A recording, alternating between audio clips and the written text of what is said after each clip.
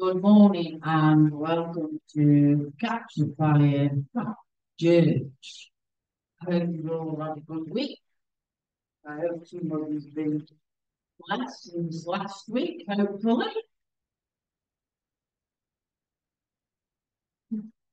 Leave it there. Hope it gets better. Right, fire announcement. If the fire alarm goes off in the hotel for any reason, can politely through the door to my left and please go down the stairs and come and meet outside at the front of the building until one of the staff say come back in. Okay? There are no toilets on this floor. The ladies and gents are on the ground floor. And as you know, turn left out the lift. Gents are downstairs and ladies are just a little bit up the stairs. But there is a disabled one down at the basement where you come out to go to the cars. Okay. If you have arrived by your car, please make sure that you register it because if you don't, you will get a nice fine from the holiday inn with your letterbox. Not from the holiday. Well, from the car parking company, yeah. So just make sure you register your car when you come upstairs. Today's service will be recorded live on Zoom and shown on our media outlets. So please put your mobile phones on silent. Oh dear, oh thank you. We are blessed. Happy favor and deep in love. Caroline, good open prayer this morning. And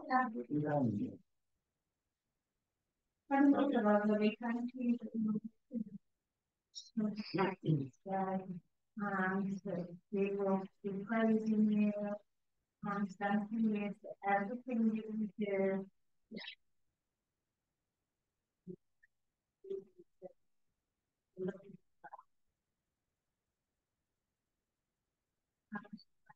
Everyone in here, I'd like to do one last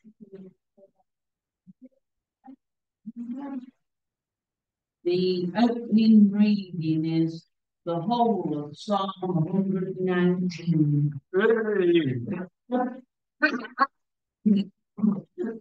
I'm only joking.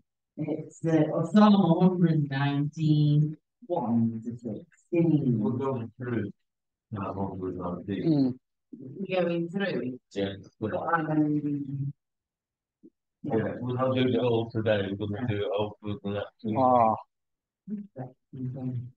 So Psalm 119, I'll read 1 to 16. Blessed are those whose way is blameless, who walk in the law of the Lord. Blessed are those who keep his testimonies and who seek him with all their heart. They also do no wrong. They walk in his ways. You have commanded us to keep your precepts diligently. Oh, that my ways were established to keep your statutes.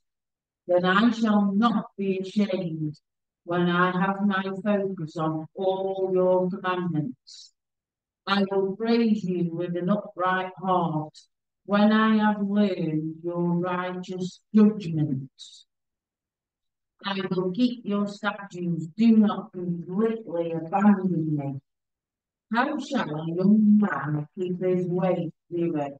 By keeping it according to your word. With my whole heart I seek you.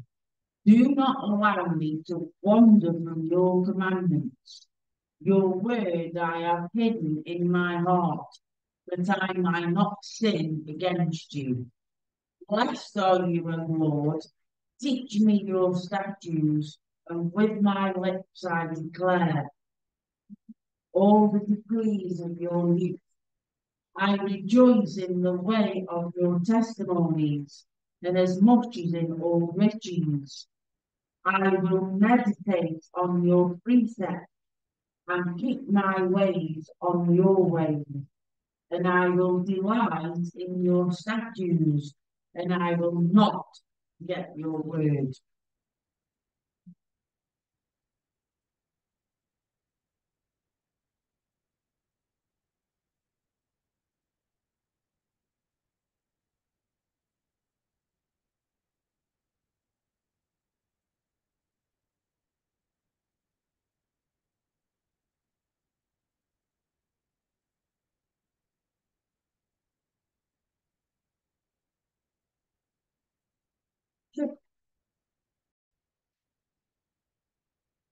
Looking at everybody.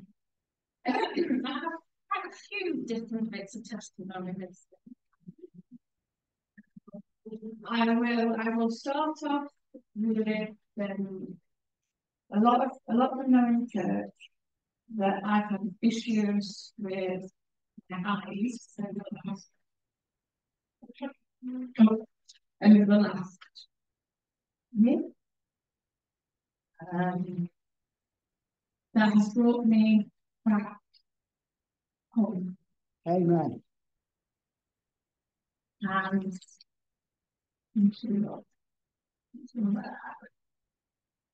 I feel the power inside of me. It's always been there for a long time. Yes, I run away. Amen. And I ain't going anywhere. So think and feeling. I live for you.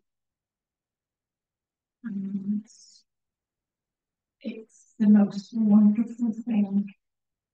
And I would recommend it to anyone, regardless of how you feel, regardless of your religion, your beliefs, your gender,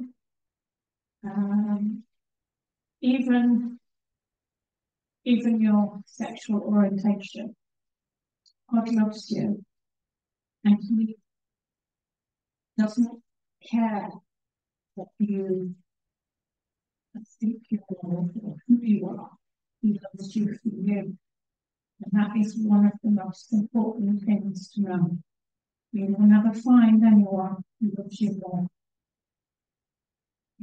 And I shall go back to what I was talking about. So on Monday, I went to the opticians for a review of my capsular operation. And I was hoping that everything would go fine. No. Lord has other plans. So there was inflammation on my eye. They weren't happy about it. So on Tuesday, I went to the local hospital to get hearing included for Lenten. So yeah, no inside and out eye. Anybody ever wants to go to that eye clinic? That's me, I'm not able to. And I saw that I think we have to go over a test. And I was thinking, oh no, eye drops. I don't make this good. Okay, I've got to go have the eye test. And I went back to my eye drops. And I went for scans. And then eventually I went to see the lady doctor. And she spoke to me. She said, I'm going to give you some eye drops for the right eye. That should help well. I'm going to put you forward for the left eye. So that's good news for me.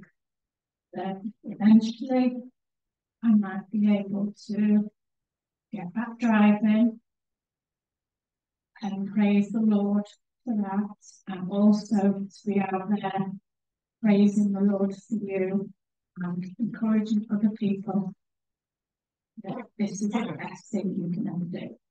It's just in the Lord Jesus Christ. You're not going to be liked by the world. What does that matter? No. The love that you get and the fellowship that you get from people who are the same as you outweighs that totally. And you see differences in in the way that you look at things in the world. And you think, no, I don't like, no, that's not for me. And you just say to the Lord, right, show me what to do, and they do it. So that was that week. And then it was my best friend, and it was sister of this church as well. It was her birthday on Friday, and I did a tea party.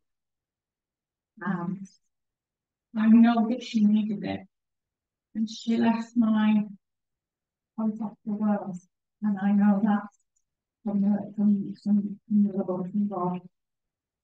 And then unfortunately, the tire that's been the tire that they've been pumping up went. But as she texted me yesterday and said it was God doing this because we're going away on Tuesday.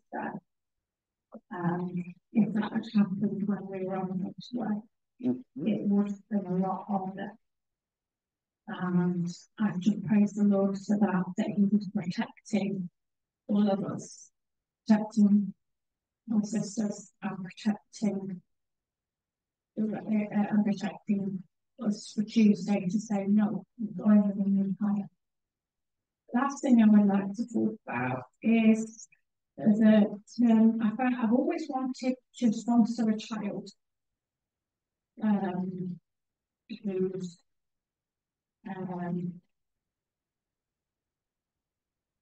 who's in need of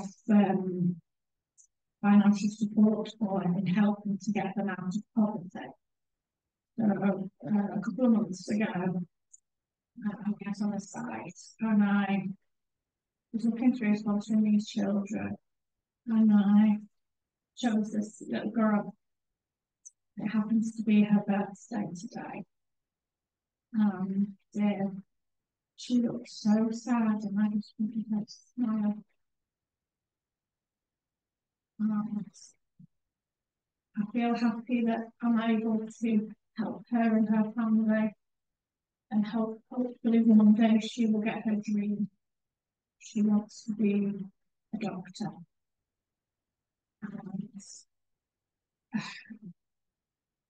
And I just know that if I can help her a little way, then that helps me, and that helps other people to remember. Sometimes it's better to give, not wanting anything in return, but just because giving gives you so much happiness. And the last thing I would like to say, it was lovely on Wednesday to see Hazel go to the exercise club that my mum's been going to for a long time. And I hope she continues to go because she will benefit from that. And maybe she might even, my mum might even persuade her to go to the Widows. Let's look at that too. To enable Hazel to get out, meeting new people, and enjoying life. I will stop now. Thank you very much.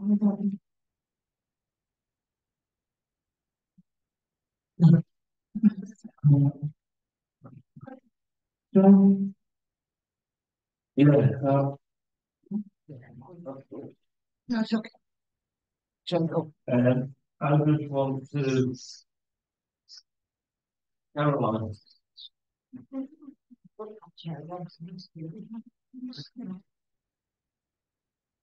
Go on, there you go, right, Karen.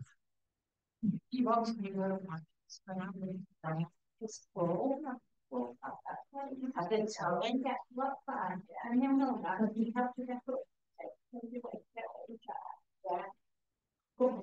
don't have to get it.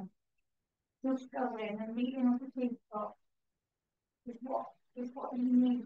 I don't know if you can do it when you drink.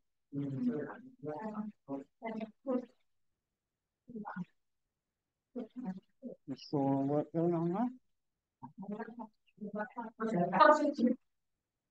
Like the guy, so, no, it's not a problem at all. I just wanted to correct you on one item.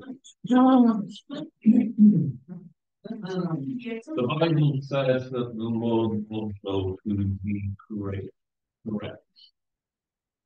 So when you ever be corrected, take it, if it's done in the right way, take it as a positive and not a negative. God's correcting me all the time. So he loves me a lot. But he said that when you have your other eye done, you may be able to drive. You will be able to drive. Don't have any doubt when you're confessing things over yourself. You have to believe. And you, you've got a problem with your eyes that got worse in the last few weeks. Let's just make sure we know it is not God that is doing that. It is the enemy that is trying to stop you from reading the Word of God, trying to stop you driving so that you can't get anywhere, so that you can spread the Word of God. So certain things to think about the time, yeah, God may have done that. But simple rule is all good and perfect things come from the Father of lights above. Amen. It's James, I'm not sure, I think it's 5:17 or 1:17, verse 17 anyway. That's the brain will confirm that. But the Father, all good and perfect things come from the Father of lights above. God does not put sickness on people. God does not put illness on people or bad things on people. Yes, bad things happen. Sometimes they happen because people make bad choices instead of good ones. But God's always there. And we had quick testimony. We had in America when we went to Steve's wedding, Pastor Steve, my pastor, we were trying to find a hotel and we've been up for over 20 hours. 24 hours, and we were trying to find a hotel in the middle of a big city.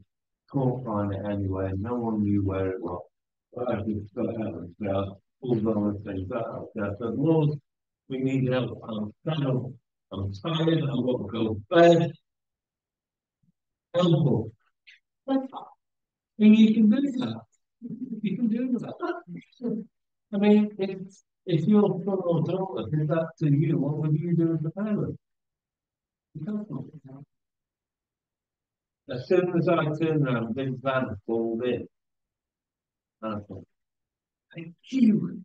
I thought it was a taxi, so I thought, oh, he's gonna know. It wasn't. On the back, it got something Baptist girl. Thank you. And he got out of the car, and he was a coloured guy, and he was walking. I said, you're a Christian then? He says, yeah, actually, I'm a pastor.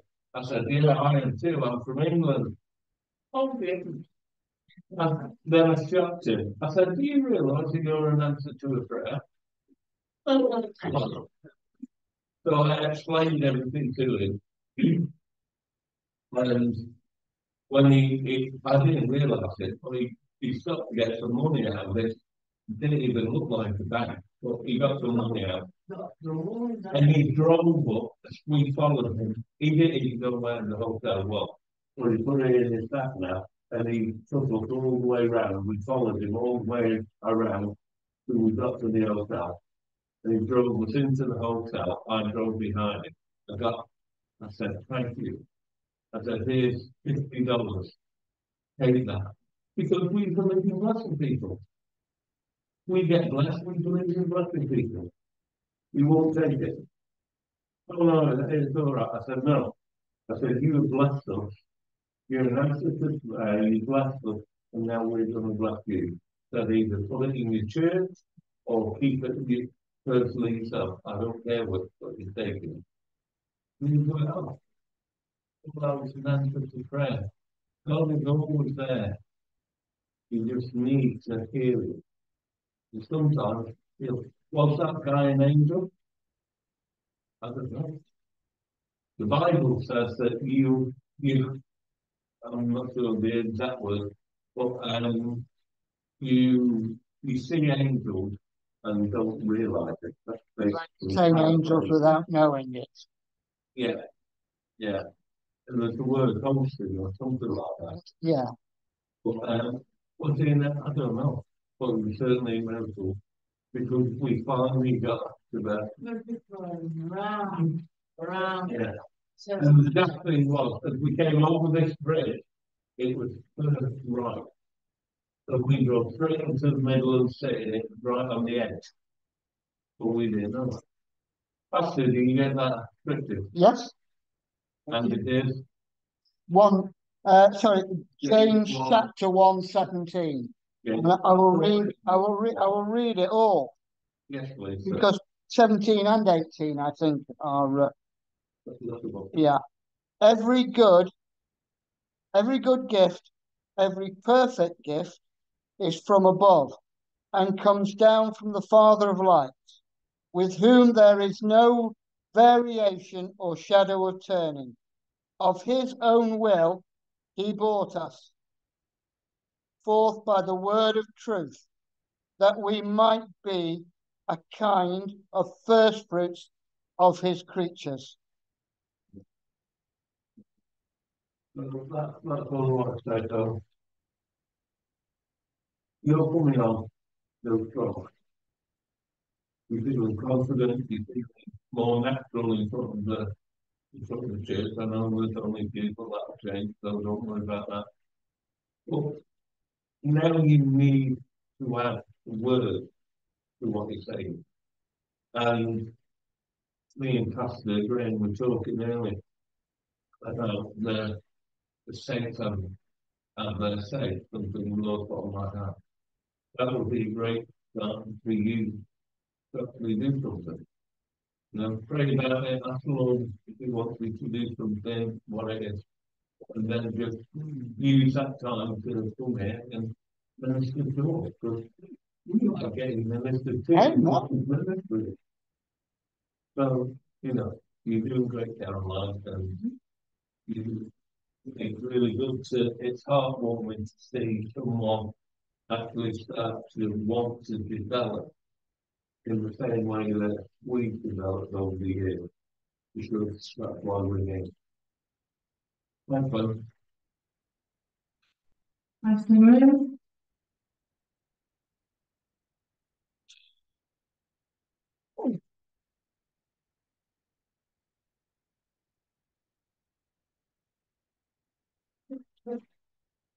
Well, it's been a strange week. I'm not going to say it's ups and downs because every problem is an opportunity. And I've come to learn that it's been difficult.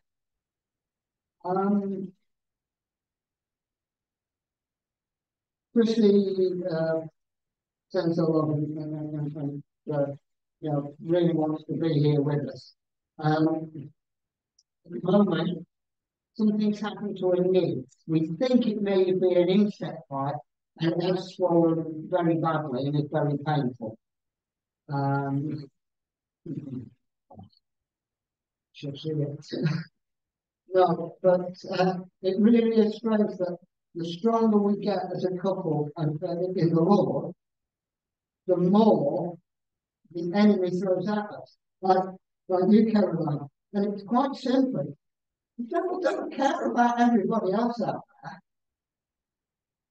because there is already. It's the saints he wants to get to fall away. And then go, look how good am I? And he isn't, because he only has the power we let him have.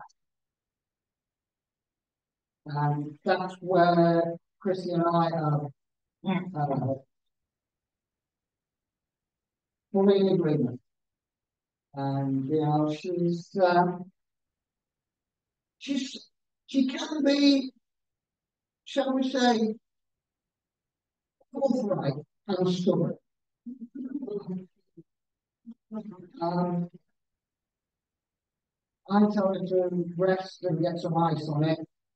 And she goes, yeah, yeah. And the next thing I know, she's bouncing around doing stuff for other people. And then she wonders why it hurts. So, yeah, but it's an interesting time for us because, you know, we know that God will bring us together. And we're patient and waiting for that to happen. And we know He will provide all the funds for visas, flights, accommodation. We just trust in God. We are living in faith, living by faith. We're not living in faith, we're living out of faith, which is different. Because you live in faith, you walk by faith and not by sight. That's what I want to say.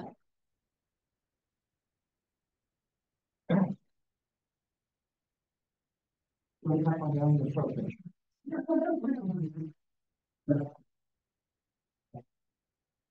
We were saying that about faith.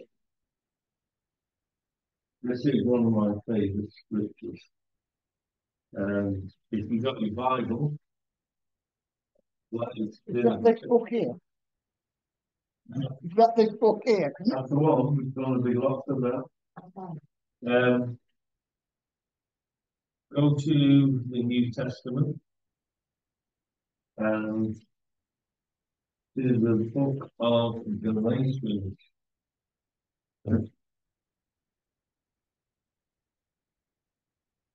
And verse 20. Watch it. And it says, what chapter?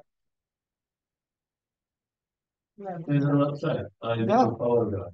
You just said Galatians, and then verse. I thought that too. Yeah. You said chapter 2, Galatians chapter 2, and verse 20.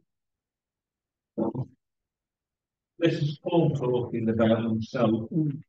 Talking about himself means, because he was born again, he's talking about us.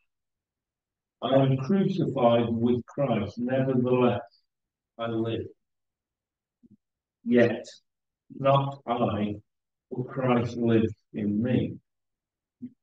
And the life which I now live in the flesh, this is the point, I live by the faith of the Son of God, who loved me and gave himself for me. We have the faith of the Son of God. Amen. The problem is we don't actually believe it. I do. We think it's our faith. But we, according to that scripture, and there are other scriptures that confirm that, it's not just taken out of context.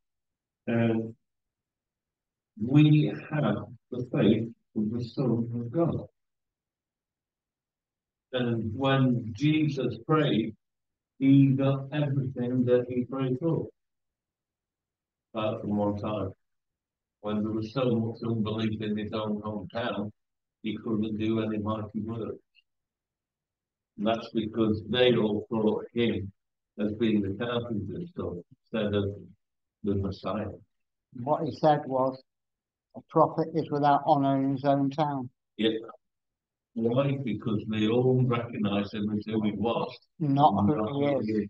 And that's exactly the same with my family, to a certain extent. Because they all know me as who I was. They don't know me as pastor. But God's changing that round.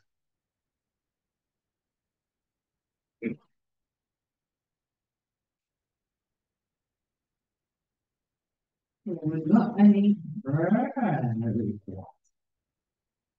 Maybe you want to fill us in and the conception of school on Friday.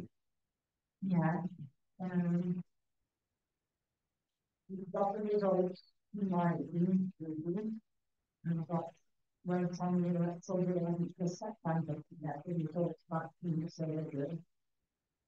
So you've got the doctors on the 11th of September for your results for that and that. So that's just your local GP. It's not the hospital you've got to go to. No, the GP. Yeah, the doctors. Don't worry. Puts the x-rays and things sent back to the surgery. In that case, don't worry about it. Oh, I thought it was a long time. Yeah. No. That's the good thing. That is the good thing. It can't be very, very. Yeah. They'd send you straight there. and it wouldn't be the doctors, it'd be the hospital. Yeah. Yeah, So it can't be urgent. praise God, but prayer is answered. You've got to go to The doctors. the doctors, not the On lady. the We'll pray over that. We'll pray. Be all right. And I have been praying, which is an answer to prayer, that you get an opportunity to have your other idol come along. So don't let the negative affect the full positive. Yeah. Look, we'll get it right. God will make sure of that. So that's anyone else? Neither was Christina. Yeah, we need to. Yeah. Yeah, pray for Karen. What?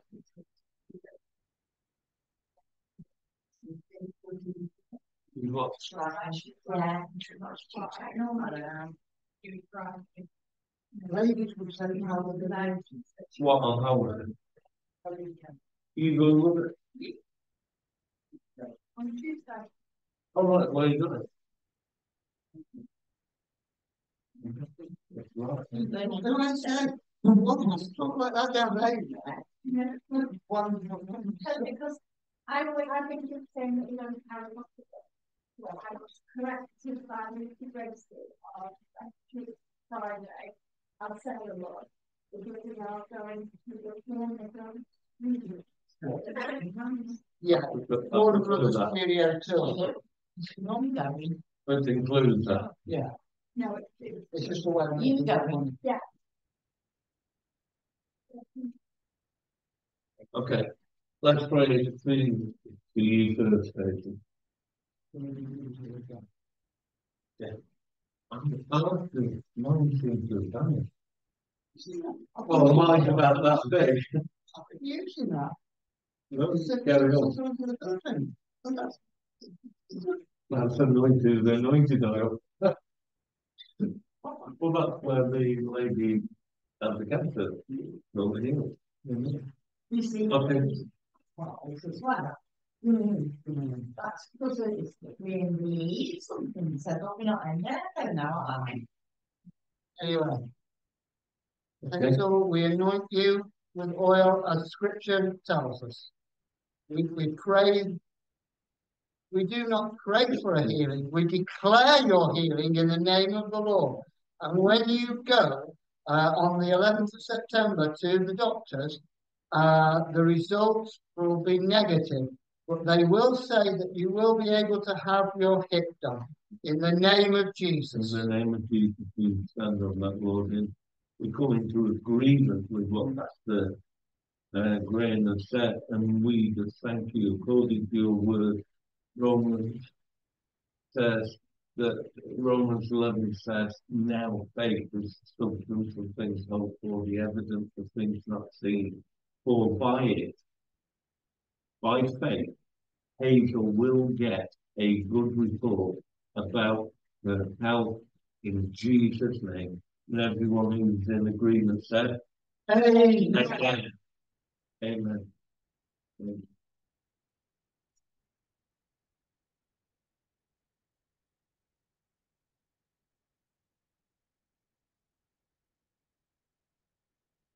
scripture says. We say to that, to the eye problem, be gone. Just like Jesus did, he healed the blind. He made the blind see. He made the lame walk. And he will do the same for you. For you believe and you are a child of God. And we pray for you in the name of Jesus. And we claim that healing and we say you are healed in the name of Jesus. Amen. Amen. Father, Pastor Graham was praying that I just had the image of Acts 2, no, Acts 9, where Saul was blinded and the scales fell from his eyes and helped him to see more clearly than he'd ever seen in his life.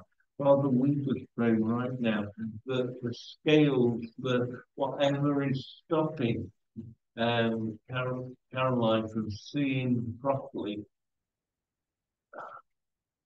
that they scales will fall off, they will be taken off.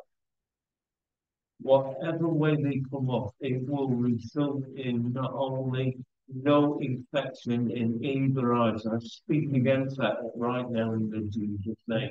All infection will clear up in Jesus' name on her right hand. There will be no infection in the left eye at all. We come against that. And Lord, we just pray that you will return to her sight, not as it was, but as it should be, 20/20 vision in the name of Jesus. And Lord, we just stand in agreement that this will be done sooner rather than later. We thank you that Caroline's got the opportunity to have her left eye done, and we just thank you for that, Lord. Answer to prayer. But now we expect wholeness in Caroline's eyesight, wholeness in her eyesight, in Jesus' name. Amen. Amen. Father, we pray over Caroline and Karen and Gracie as they go on this trip, Lord. Give them a safe trip, protect them, put your angels around that vehicle in the name of Jesus. Help help Karen to be able to drive without pain, with no problem whatsoever, and she can control the vehicle in full control of that vehicle, and they will go away, they will have a blessed time, and they will return back to their homes, safe, sound, and accident free. In Jesus' name. Amen. Amen. Amen. Father, we just pray over Christina. Lord, you're not affected by time or distance. So we know, Lord, that in the same way that you have touched these two ladies here today, you are touching the knee of Christina. And Father, we just ask your Holy Spirit just to start to soothe that knee of all pain. Take all pain from that joint and Jesus' name. And I command the swelling in the name of Jesus to rescind and to go away. And that knee will return to its normal shape, its normal size. It will have no pain. And Lord, we expect a powerful statement of what has happened next week when we all come together, that the healing power of Almighty God is not affected by time and distance, but can touch any heart, any person in Jesus' name by faith. Amen. Amen. I'll just tell you a quick story that is related to what we just prayed for. God isn't restricted to us being here. Yeah, the Bible says to anoint the sick and lay hands on them. That's great. You can do it. Yeah. What do you do? Oh well, he's over there. I can't do it. Then I won't bother. Oh. Right. I got a phone call a few years ago from a pastor in Kenya. He said his son has been ill for many days and he has been taken into hospital. And Pastor, you'll know they don't go into hospital easily in these foreign countries because they rack up big bills. And obviously, this was a pastor who had 3 children, and his son got that bad. He had malaria and something on the chest. That's it. Tuberculosis. He had malaria and pneumonia, and they took him in. And I was walking home, and he rang me. I said, "Where's your son now?" He said, "He's in hospital." I said, "Where are you?" He said, "We're in the room with the doctor." I said, "Right, put the phone to his ear." And he did. And I prayed a prayer like that. "Lord, we're not having this, blah, blah, blah." Went through it all. Took about 5 minutes. He put it on speaker so that not only the little lad could hear it, but him and the doctor. And they rang me up 24 hours later. He was lying on the bed as if he was almost dying. 24 hours later, he was sitting up on the floor next to the bed playing with his toys. That's the power of God. Amen. What's done through faith. The faith of Jesus Christ. Oh my God. I've got testimony. I've just bumped into Craig downstairs. I left the toilet, like, oh, Craig! There's So, also sold the hotel we're taking over from tomorrow. Somebody called. I know, I know somebody, I know.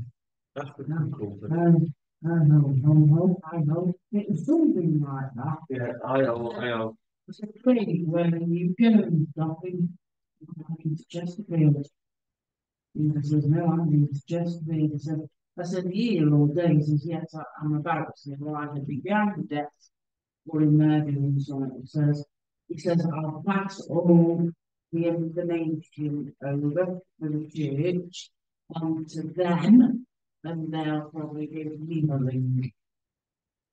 The company, New company. the company that are taking over. Money up. That'll be the first thing they do. Yeah, just remember going, ah, yeah, yeah. He says, "Yeah, I'm about to join, speak to me." But they're taking over from tomorrow. Explains a lot. I'm like, "Oh, great, stay, Yeah. Gone." I found out that Ellis, well, apparently they're not sold it, they're renting it. The company is renting, and it's not IGH, it's some other company, are renting it to them. Now, whether they're renting it to them or for a view to possibly buying it at the end of the period, another question.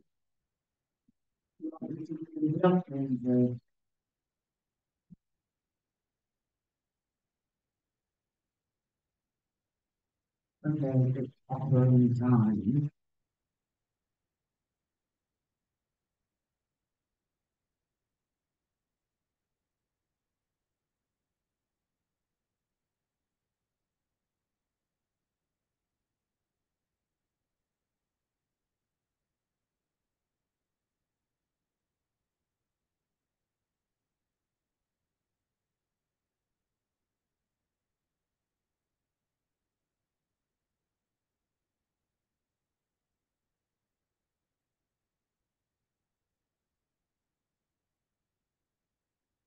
Let's bring tithes and offerings this morning. God will release His blessings. Not only are you building a memorial for God through your offerings, which will be rewarded one day in heaven, but God will also release His blessings back into your life now on this earth. Your offerings are a remembrance before God. He has not forgotten you. He knows your faithfulness and your commitment to Him. God is faithful to fulfill His word and will supply you with whatever you need. Many Christians today are weary and well-doing. They are discouraging their giving because they somehow feel that their offerings are not significant. Remember that one of the laws of the spiritual harvest is that we will reap. If you do not give up, do not become weary in your giving. Keep giving freely and generously, knowing that the hour is late and that your offerings are recorded as a memorial on your behalf. The principalities that God established regarding the sacrifices and offerings under the Old Covenant reveal important keys concerning how He expects us to worship through our sacrifices and offerings. What sacrifices does God expect you to give to Him today?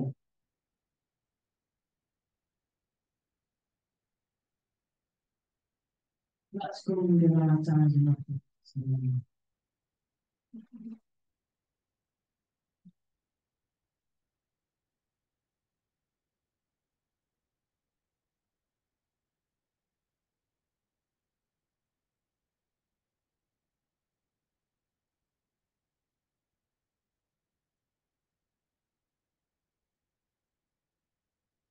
Father God, we just thank you for these times, nothing, Father God.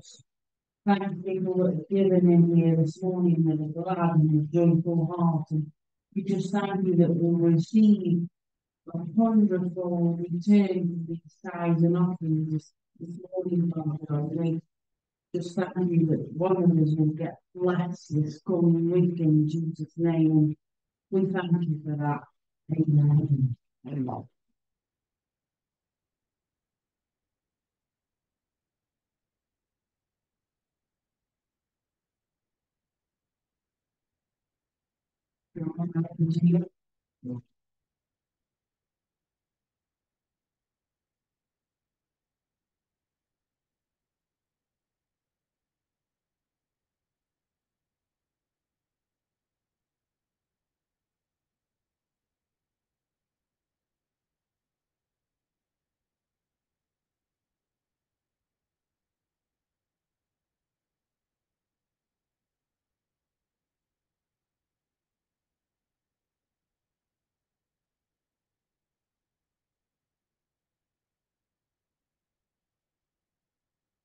Hey, good morning. I'm going to be talking today about, I did the first part of this, we prayed about everything a few weeks ago. And then the Lord put something on my heart to preach that week, and I did do this one. So I know we're actually going back, but it's all good stuff. It's all the Word of God, and it's all about giving you guys knowledge. What do you do with that knowledge is down to you. But that's what we're here for. So I want to talk about prayer. Pray about everything.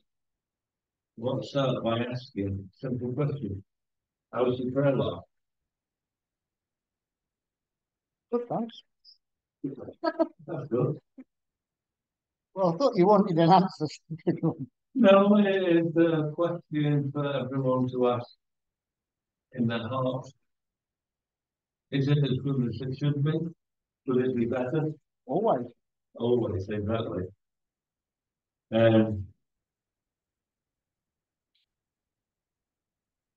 If it's done right, then it is a lie. A lot of people think that prayer is boring and you just give a list to God and that's it. Prayer is about communication. If you're born again, you've got the communicator, which is the Holy Spirit within you, which will make the spiritual connection so that you can hear God. If you're not born again, you haven't got it, full stop. So it will be boring because you are not able to hear what God tells you. When God speaks to you, He will tell things to you that you will remember for years and years and years. I'm sure Pastor Graham's got things where he spoke to him 2 years about it, and you've never forgot it. It's like it's within your spirit, and it's always there.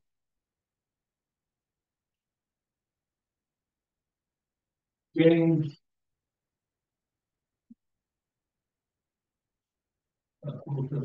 5:17.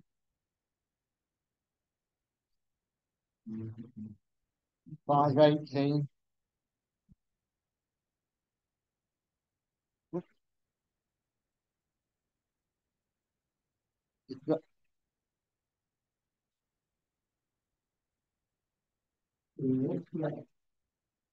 Romans 10:9. John 10. Ephesians 2:8. I think somehow. Okay, James 4:3 anyway. It's there. I've seen it. There it is. It's me. Apologies. James 4:3. You ask and do not receive because you ask amiss, that you may spend it on your own passions. Well, first of all, it says you ask. We were talking about that Caroline Good. The fact that you need to ask for the things that you want from God. But you do not receive. Why not? God doesn't want a blessing. Oh, the Bible says that in my Bible, that He does want to bless you. You ask amiss, in other words, you ask the wrong way. So that means there is a way of asking for something from God in a correct way. Then you may spend it on your passions. So it's not all about you. It can be about you, but not all. There are all kinds of prayers. There's the prayer of faith, the prayer of agreement. There's the prayer where you bind and loosen, which we've used before now. There's the prayer of intercession, where you're praying for someone else, like we've done today. There's the prayer of petition, which we all know about. The prayer of supplication, the prayer of consecration and dedication, the prayer of worship, pure worship. There are rules for these different kinds of prayers, and we must learn to pray correctly. You have to learn to pray correctly. The Bible is your handbook to prayer. That's how you learn how to pray. Never go to church or a prayer meeting without it. I have never gone to a church meeting or a prayer meeting without my Bible in 20 odd years. Why? Because it's the Word of God. And sometimes, even if I'm not ministering, even if I'm just going to sit there, God can still speak to me through it, through what someone said. Check so-and-so verse out. Oh yeah, see what I mean? If you don't have it, you ain't got it. Always carry your Bibles to the church. Always. Because your word that you have is Jesus. The word is made flesh. You want to make them. So, why are the rules? Simply because there are rules, because prayer is powerful. And like anything that is powerful, it has to be regulated. There are many things that are powerful that have to be regulated in the natural world. In the supernatural world, it's the same. You have to regulate the power of prayer. Make sure you use it in the correct way. This is how powerful it is. This is taken from the Amplified Bible. Okay, Elijah was a humble being with nature such as we have, with feelings, afflictions, and Constitution. thank you. That's that. Constitution like that. In other words, he was just like us. That's what we're saying. And he prayed earnestly for it not to rain, and no rain fell on the earth for 3 years and 6 months. No rain fell on the earth for 3 years and 6 months. And then he prayed again, and the heavens supplied rain, and the land produced its crop. That's usual. So he prayed for no rain, and it didn't rain for 3.5 years. Then he prayed for some rain, and it started raining. Why did he pray for no rain and some rain? Why didn't he just leave it with no rain? Because God told him. He heard it from God. God said, now I want you to pray for rain. And that's what happened. That is how powerful it is. The powerful prayer of a Christian can change any situation that you're dealing with. Any situation. Prayer is the right kind of prayer, prayed in the right way, delivers the power that you're believing for. Praying incorrectly in the wrong way short circuits the power of prayer. Prayer must be powerful because we're so dependent on it. Let's flip through a few of these. Our salvation. How do you get saved? You pray the prayer to God to ask Him to forgive your sins and let you become a part of His family. You've all done that. Romans 10:9. That if you confess with your mouth the Lord Jesus and believe in your heart that God has raised him from the dead, you will be saved. It's simple, it's not hard. It's very simple. For with the heart one believes unto righteousness, and with the mouth confession is made unto salvation. You pray prayer that you believe in your heart. You have to believe it in your heart. Ephesians 2:8-9. For by grace you are saved through faith. And this is not of yourself, it is a gift from God. Salvation is a gift from God. He gives it you. You don't have to earn it. You don't have to receive it. You've just got to say, thank you, Lord, I receive it. But it's by grace that you are saved. Verse 9. Not of works, so that no one should boast. Oh, well, I got saved because I'm so good. No, you didn't. You got saved because Jesus died for your sin, because you're a sinner.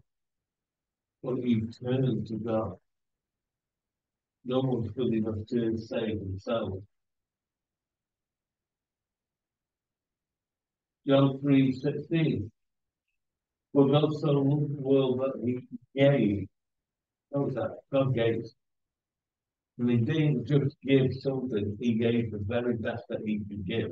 His son, his only begotten son. His only begotten son, so that whosoever believes on him shall not perish but have eternal life. For it doesn't stop there.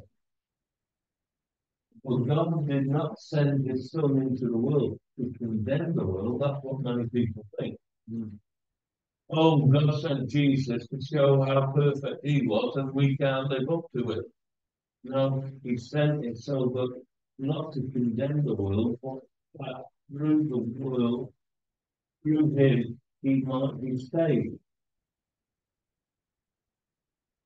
The standard Jesus had is for us to try to reach up in our normal life, not to condemn us, say, you're not living to this standard. God saying, your standard is below Jesus, but with my help and the Holy Spirit, your standard will come up to Jesus. You'll never be as perfect as Jesus, because Jesus never sinned. We were born with sin before we even started. So our salvation, the harvest of souls, how important is that? Some people that don't know Jesus about it, that's so important. Matthew chapter 9, verse 37. Then said to the disciples, this is Jesus, the harvest truly is plentiful, but the laborers are few. Therefore, pray to the Lord of the harvest that he will send laborers into his harvest. We need to pray for people that will come in and, like you, Caroline, that will come in, learn of God, and then go out and start telling people of God in the harvest. I know we all do that, but the more that you get people into the harvest, we need to pray for people that will do that, that will go out, because we're all called to do that. First Timothy 2. Therefore, I exalt first of all that you make supplication, prayer, intercession, and thanksgiving for everyone. Oh, I don't like that guy down the road. He's a real pain. He's horrible. Well, everyone. We're not told to like people, we're told to love them and to pray for them. For kings and for all who are in authority, that we, this is the reason, that we may live a quiet and peaceful life in all godliness and honesty. We come to pray for the kings and people in authority, so that we can have a quiet life. The last thing we've seen in the last few weeks and months is a quiet life. It's been totally destructive. It's been evil. But that is what is happening and will continue to happen.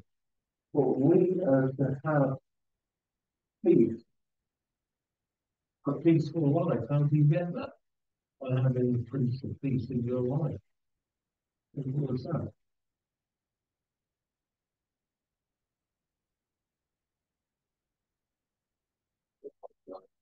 He desires all men to be saved, to come to the knowledge of truth. God desires everyone to be saved and come to the knowledge of truth, that Jesus Christ is the Son of God, that he died on the cross for the sins of all the world, and that he was raised again by his Father in heaven, so that we could receive salvation. That's the truth in a nutshell. But people don't know it.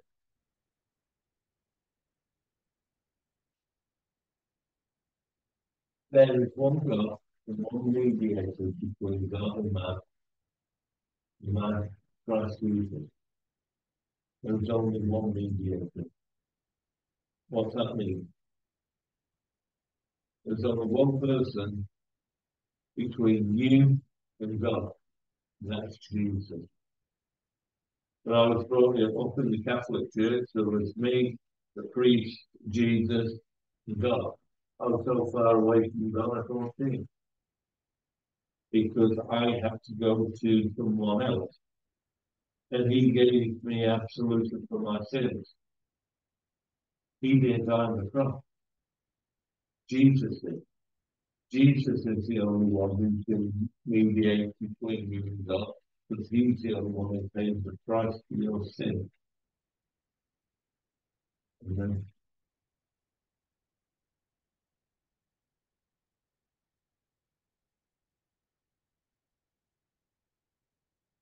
Second Corinthians.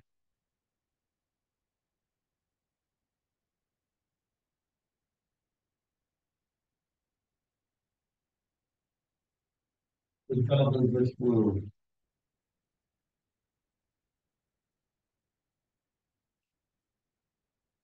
The God of this world was blinded the eyes of those who did not believe, lacking in light of the glorious gospel of God. Who is the image of God? Would shine on them. The God of this world, notice it's a small G. In the King James, when it's referring to God as in Almighty God, it's a capital G. Every time we see a small G, it's talking about Satan, God of this world. He has blinded the eyes of the people so they can't see the glorious light of the gospel. But guess what? We have had those scales removed. We have seen the glorious light of the gospel, and we have not only seen it, we have responded to it. So,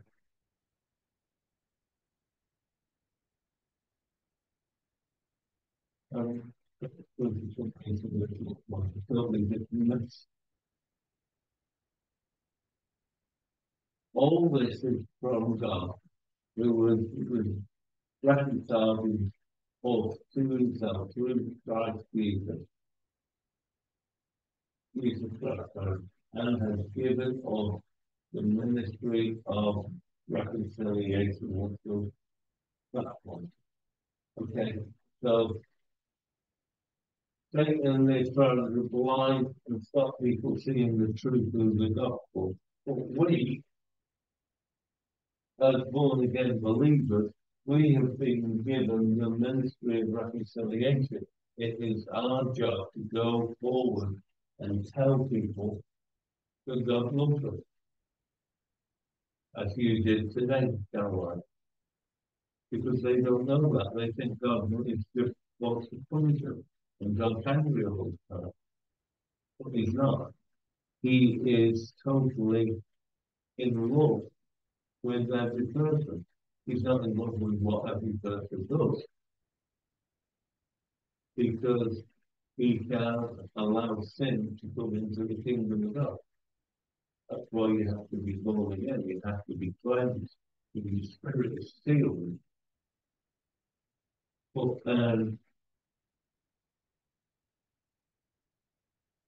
Psalm 86 in verse 5. For you, Lord, are good and forgiving, abounding in kindness to all who call upon you. All those who call upon you. We just read earlier that God wants everyone to come to him. But not everyone will. People will reject God. They will reject Jesus. And verse 18 in John 3, chapter 3, actually says that they are condemned already because of their own denial of Jesus. So Excuse me. Romans 6:23. So the wages of sin is death. But the gift of God is eternal life through Jesus Christ, our Lord. Not sure what's happened, but that is completely different from the Christian I've got.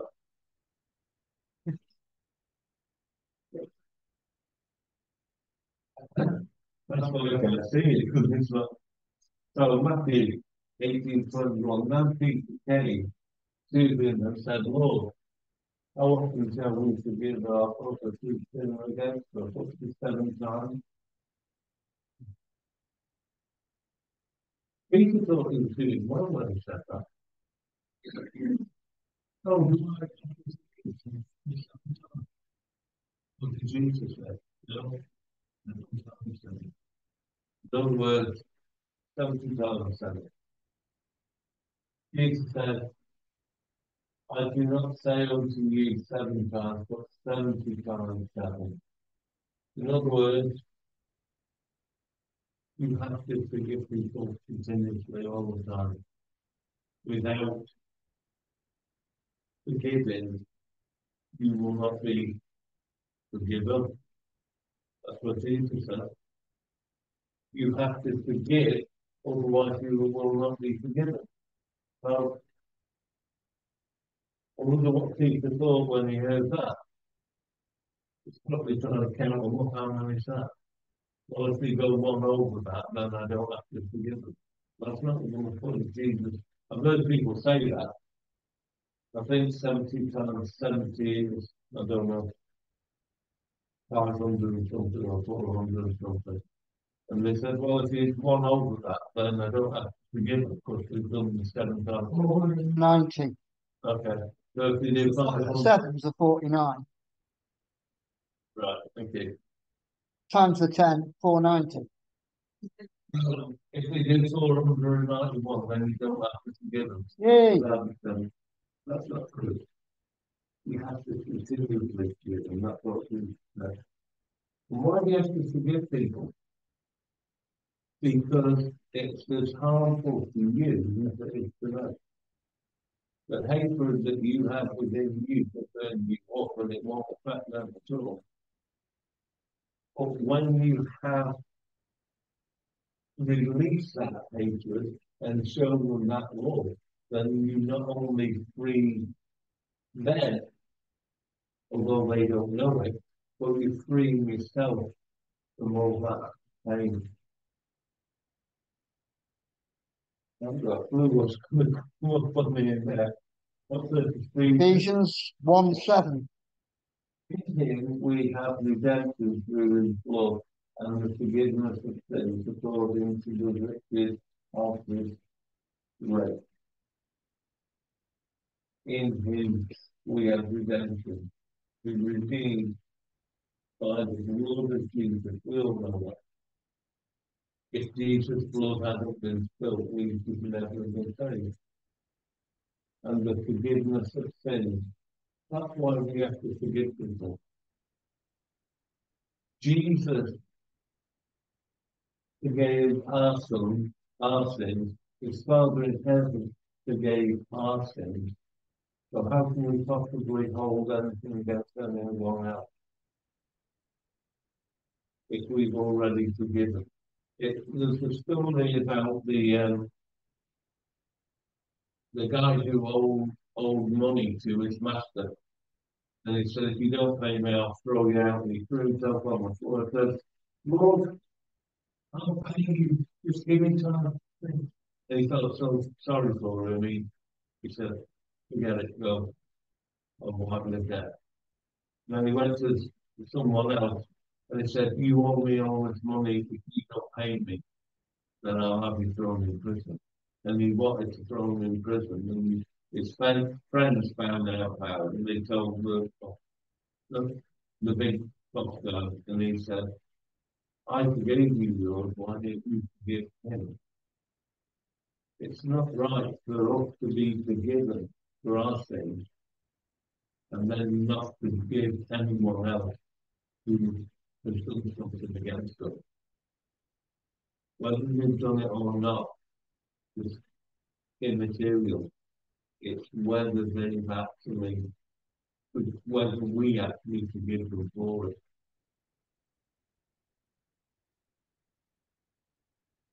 Which is lavished on us in all words and insight.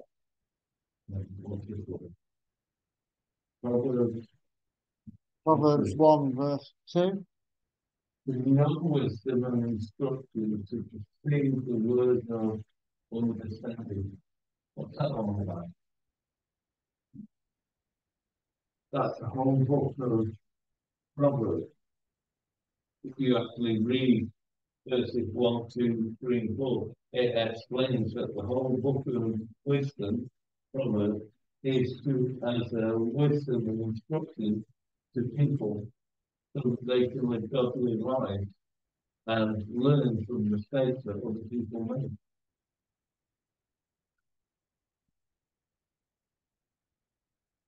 And I think we'll have to follow that day because I have no idea what that is. Nothing like what I was going to be doing. So, well, it's sad enough, that's the strange thing. So, trying to get back to where I've been all over the place, my apologies for that. Technical error for some reason. Right.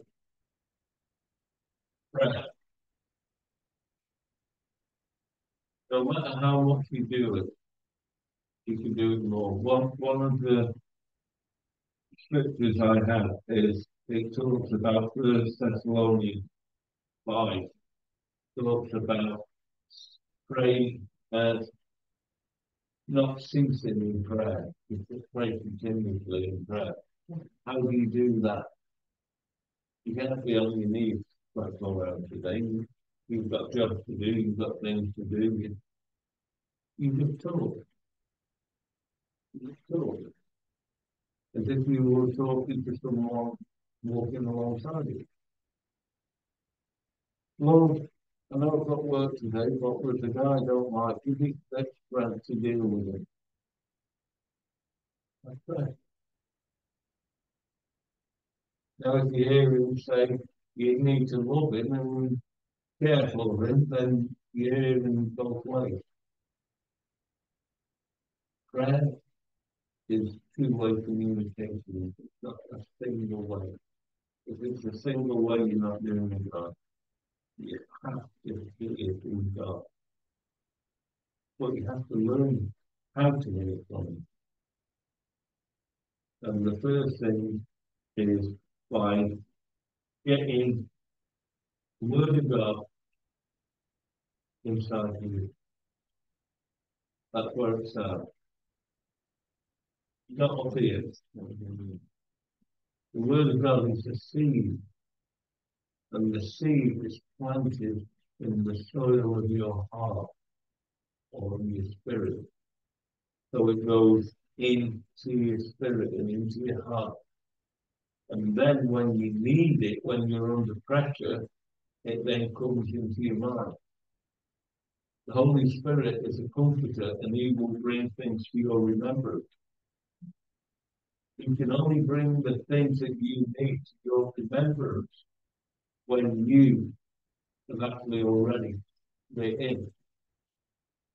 To bring it back to your remembrance, you must have remembered it the first time. So keep the Word of God with you when you go to prayer meetings and church meetings. Don't be ashamed of it. Can I just say, not just prayer meetings or church meetings, constantly, whenever you're out, have a Bible with you. I was just about to say that. I'm still I'm saying, sorry. no, it's fine. Don't be ashamed to carry a Bible. What's that you carry? It's my Bible. You're not one of those cool, silly Christians, is there? I am, and I'm proud of it, and I love Jesus. On the back of my car, it says, Jesus loves you. When I put that on, I thought, well, am I getting me into trouble over this? Don't matter, I'm doing it. stand up for who you are and what you are. You're a child of Almighty God. The communication comes from your heart and your spirit. But without the word of God, you'll never get to hear it properly. The word of God is the seed. And then once you start to plant it and water it, then you'll start to get the things you need out of it. And prayer between you and the Holy Spirit and your Father in heaven will help you to change not only your life, but it will help you to change other people's lives. People will notice a difference in you.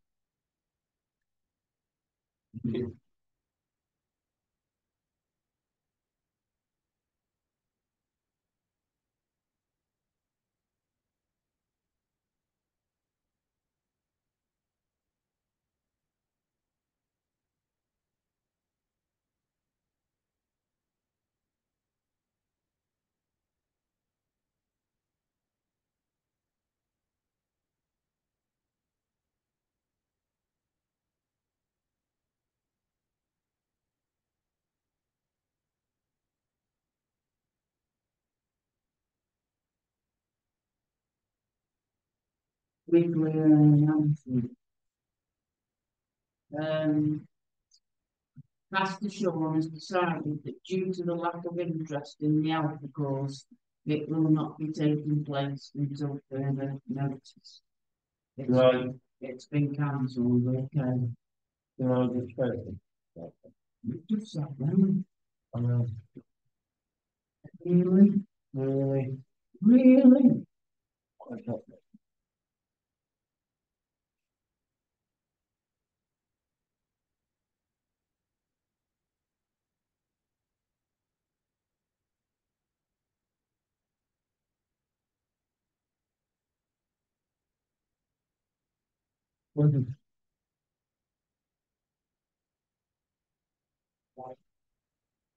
yeah,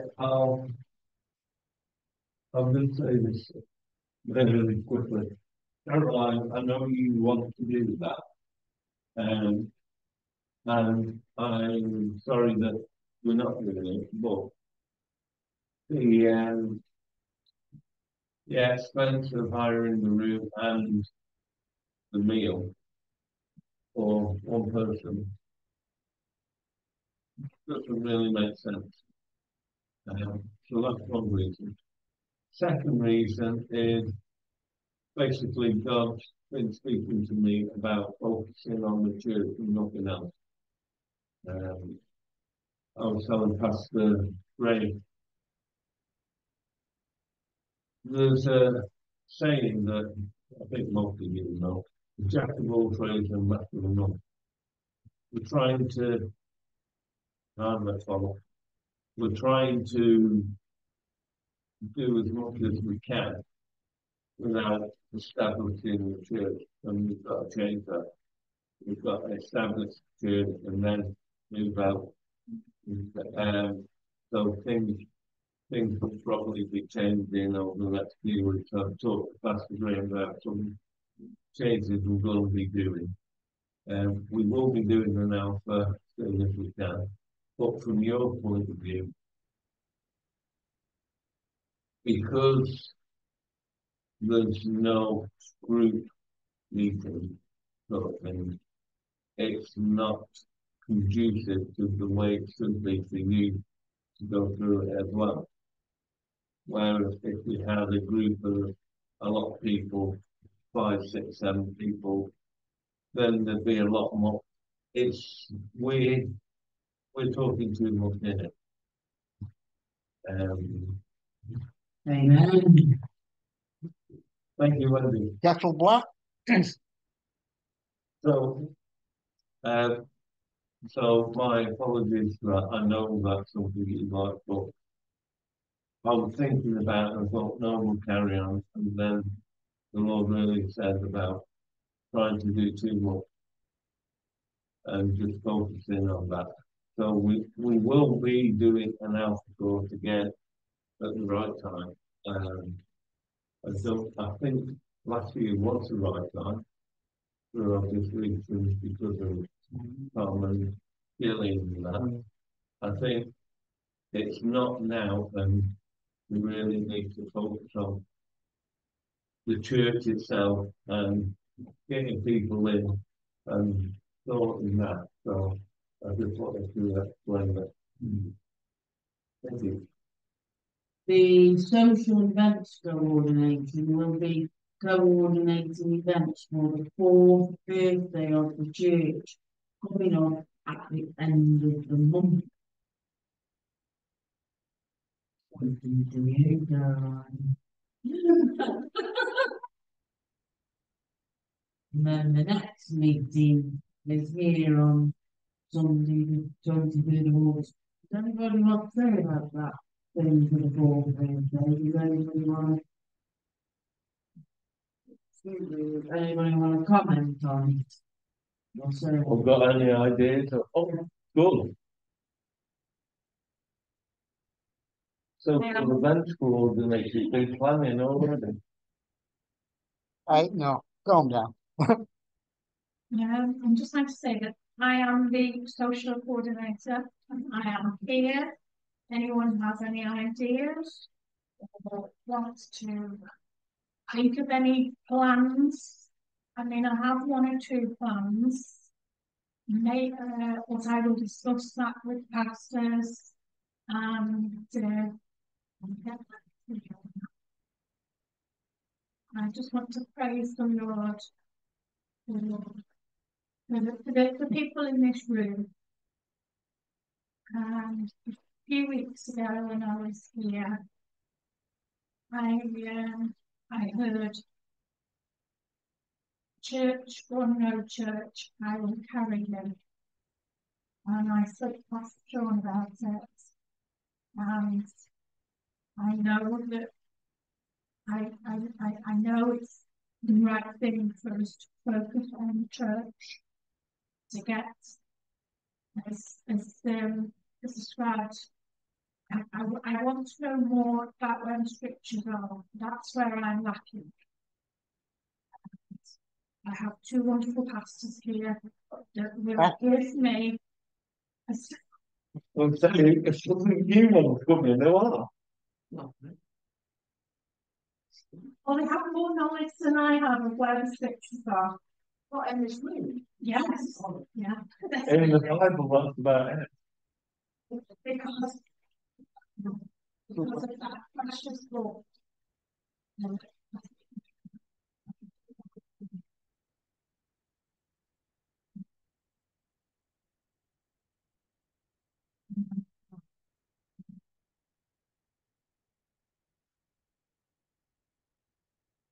Technically, the fourth birthday's 2 weeks today. Yeah. Not actually the Sunday. Yeah, yeah. September. Mhm. But, no. That's 12.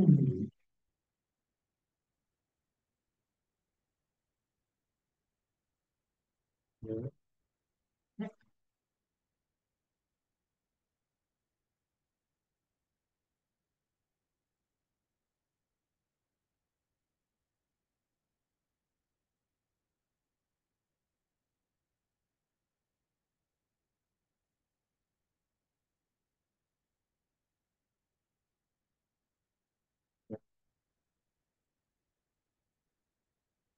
He would say 5. But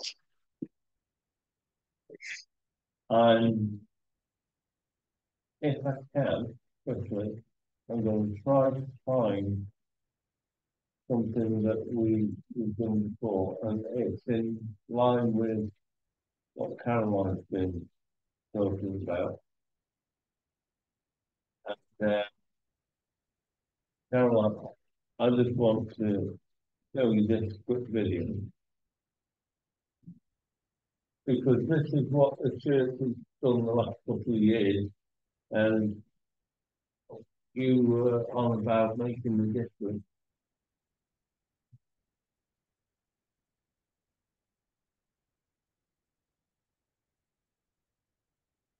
Basically, it's come off them faucets. You've never seen such a serious way.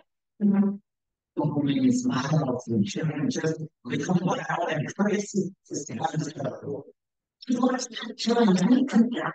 The last time and try to see that look on their faces. It's amazing that 40s to people should cost to bring that much joy. You can see the children's faces in their sight as they open up to these folks. It's the gifts more than just gifts. It's the things that comes with the gift. It's going to be an opportunity for a child to hear the gospel of Jesus Christ. And it's the best gift of all. There's been climbing part of God's family. Thank you. God bless you. These people are behind us. They're giving their time. Families are giving boxes, their enthusiasm, the excitement. It's off the charts. We're so thankful for these volunteers. We couldn't do it without.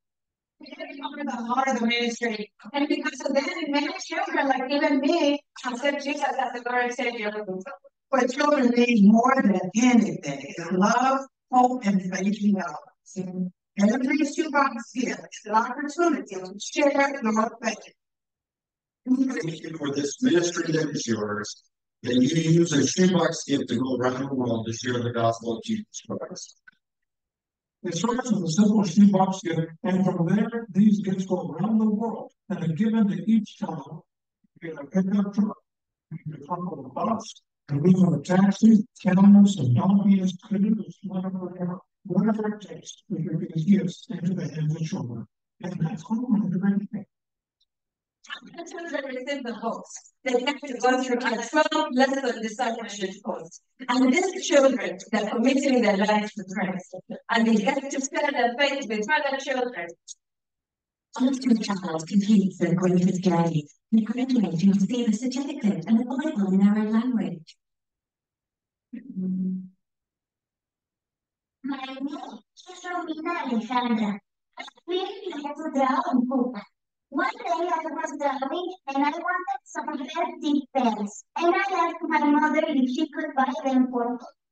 She said no because she didn't have the money.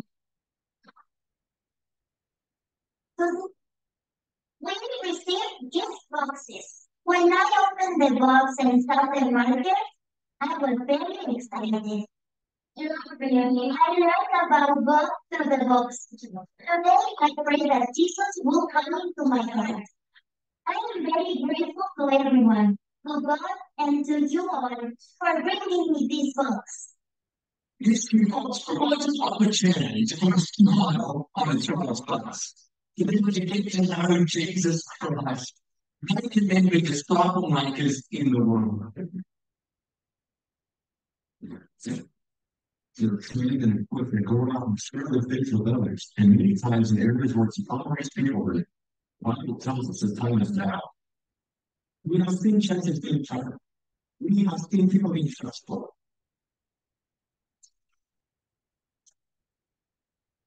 The mission of Operation Christmas Child never changes.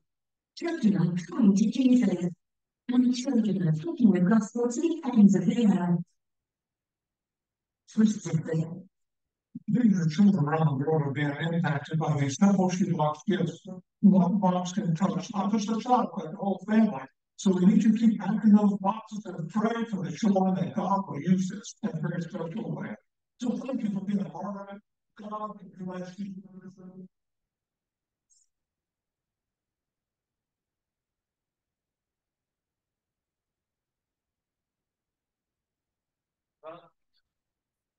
Well, not know whether you recognise who that person was. That was Billy Graham's son, Franklin Graham. And the last 2 years we have done an appeal here. The first year was pretty good, the second year was pretty dire. And that was put off. We'll be doing that again. If that's something you'd like to help out with, we'll help you with that because we know where to get. It's done through the Billy Graham Ministry, But it's through, what they call Samaritan's Purse, which is something we support in the church. But that is a specific appeal where you can actually do your own box and send it to them, and you can put a photograph in of yourself.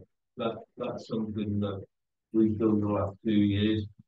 We'll be doing it again this year.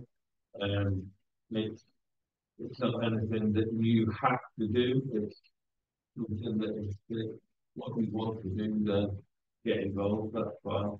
But when you were talking, that really came to. And today I wasn't going to do it.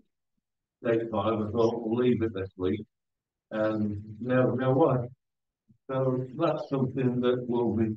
It actually comes up around probably next month. I think we start collecting. September, beginning of October, yeah. Yeah. You can actually buy your own shoebox and pack your own stuff, or you can do it online and they do it for you. But we can talk about that more together and then present it to the church later on.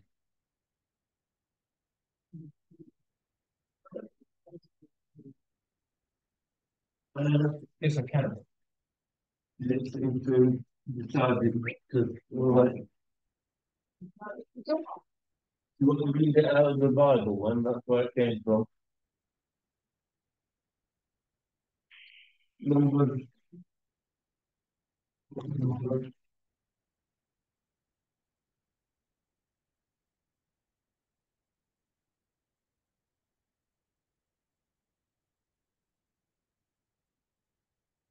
Chapter 6. Yeah.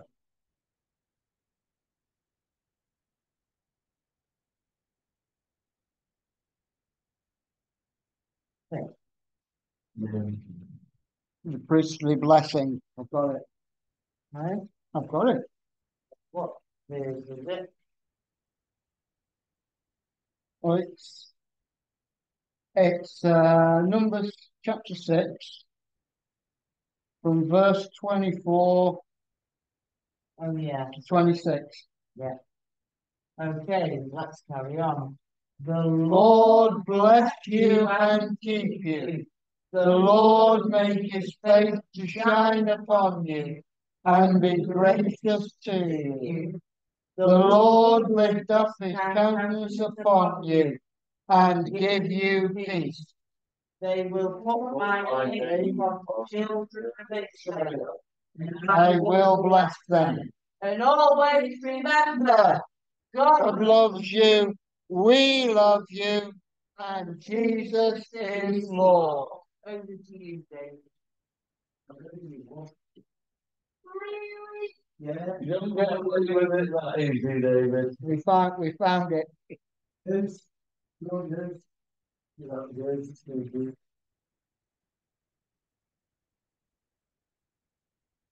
There you go. There you go. There you go. Thank you for being part of our worship service today. We hope that you enjoyed it. Have a safe journey home and a peaceful and prosperous week. God bless you all. See you next week if you want to. David. Well, we don't want people that don't want to come, do we? I mean, look at Should be Hazel last compulsory. week. Look at Hazel last week. I wasn't sure whether she was coming or not, and she flew here. Yeah, That's dedication. it is dedication. It is. I thought she forgot me this morning. No.